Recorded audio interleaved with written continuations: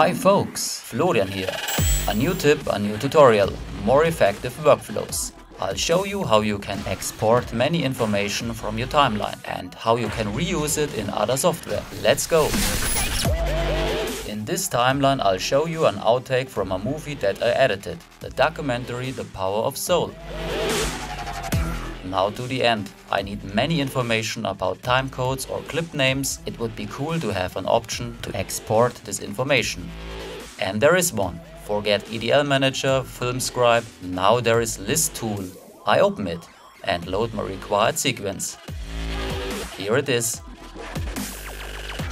And below that, the tracks. I only need a few of them. In my case, I need V1 for the video, A3 for my O-tones and A7 for the music tracks. And, very important, for importing another software like Microsoft Excel, choose the output format tabbed lists and continue. Among the list options there is REUSABLE, which is okay for me. And other options. In my case, I only need master TC, name and start TC.